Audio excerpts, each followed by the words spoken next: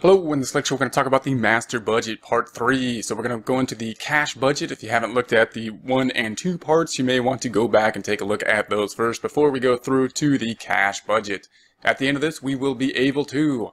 First, a word from our sponsor. Well, actually, these are just items that we picked from the YouTube Shopping Affiliate Program, but that's actually good for you, because these aren't things that were just given to us from some large corporation which we don't even use in exchange for us selling them to you.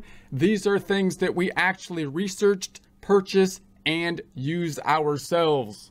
Bayer Dynamic, not sure if I said that right, but this is the DT770 Pro 250 OHM Studio Reference Closed Back Headphones. I wear headphones basically every day for a large part of the day. They are important to me. Therefore, I've gone through many different kinds of headphones. I've had these for some time and they've worked quite well.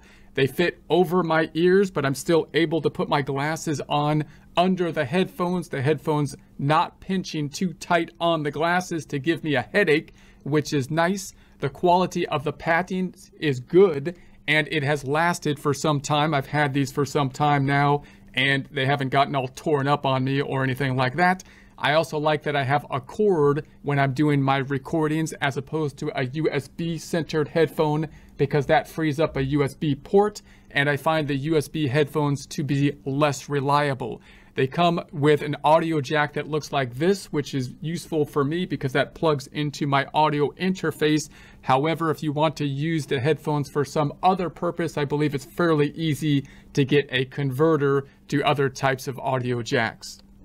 If you would like a commercial-free experience, consider subscribing to our website at accountinginstruction.com or accountinginstruction.thinkific.com, where we have many different courses. You can purchase one at a time or have a subscription model giving you access to all the courses.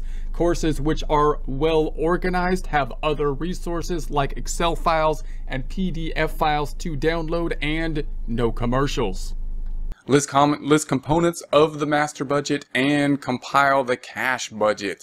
Alright, so real quick, we're going to go through the components of the master budget. They need to be done in this order. We've taken a look at